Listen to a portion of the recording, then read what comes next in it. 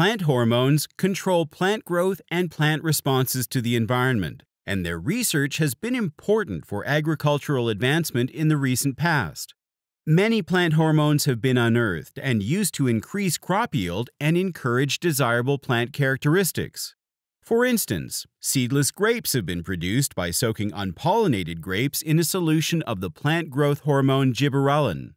Dr. SETO hopes to spark the next green revolution with revelations on the group of plant hormones he is researching, strigolactones.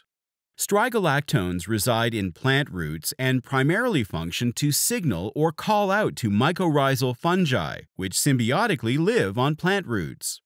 Unfortunately, any seeds of the parasitic weed striga lying close by would also detect strigolactones, understand that a host is nearby, and awaken to steal water and nutrients from the host's roots.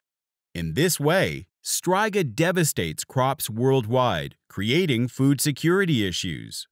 To do away with striga, one must, therefore, stop strigolactone production in crop roots.